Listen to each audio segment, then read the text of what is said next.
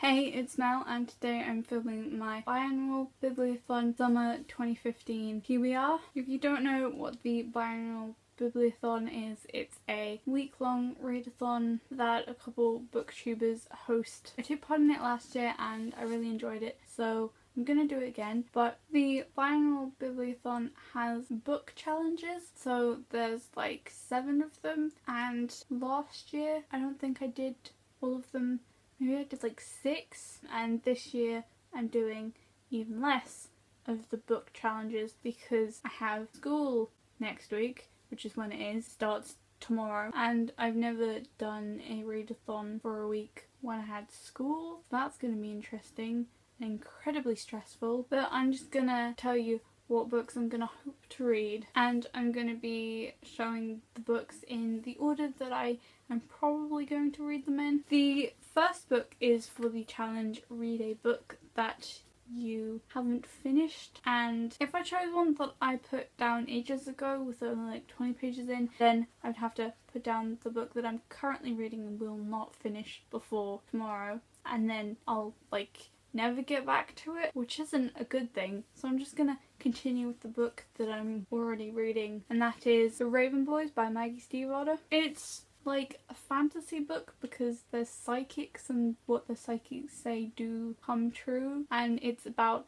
a girl called Blue who has been told since she was 6 that when she kisses her true love he will die, and she's 16 now, and an aunt that she's never met turns up and tells her that she'll fall in love, and Blue doesn't have like the sight, so she can't see dead people on St. Mark's or anything, but she is in a family of psychics and she amplifies others' powers, so normally she comes with her mum to do like important stuff. So she can't see anything, but then one day she can see something and it's a boy, and the only reason that someone who doesn't have the sight could see someone who is going to die is if they kill them or they are the love of their life. She saw a boy called Gainsey, and then it swaps to her story and then Gainsey's story and then Gainsey's friends, who are Adam and Ronan and Noah. I'm really enjoying it, and if I put it down then I probably won't pick it up again until like a really long time, so I'm gonna keep going with this one. The second book that I am hoping to read in the Bibliothon is Vicious by V.E. Schwab, for the challenge of read a book from a genre that you've read least of this year, and basically all I've read this year is urban fantasy and contemporary, and this is not that.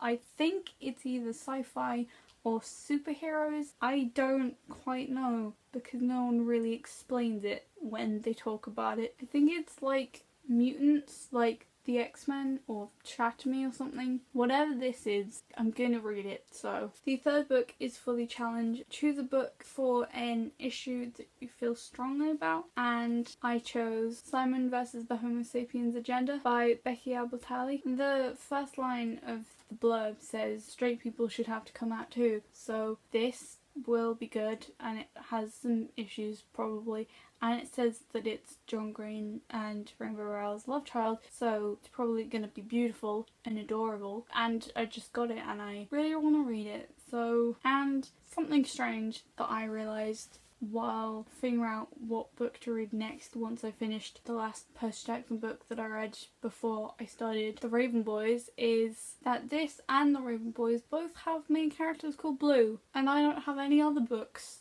that do that, but these were the 2 books that I wanted to read next, so weird. So this is about a boy called Simon who's 16 and is emailing this person called Blue, and he's falling in love with them via email, which could be interesting. Then I think someone hacks his email or something and something goes wrong. That's what I got from the blurb. So the fourth and last book that I hope to probably get to is for the challenge A Companion Novel or Novella or Prequel, and that is For a Divergent Collection by Veronica Roth. So this fits all of the categories, and I should probably get to reading it because it's been out for ages and I've had it for ages, and my mum has read it but I haven't read it because I couldn't be bothered, and I hadn't read Allegiant, but now I have read Allegiant, and it's like the only one I own, I think, that I could read, because the only other one I own is the Bane Chronicles, and I just read that this month. So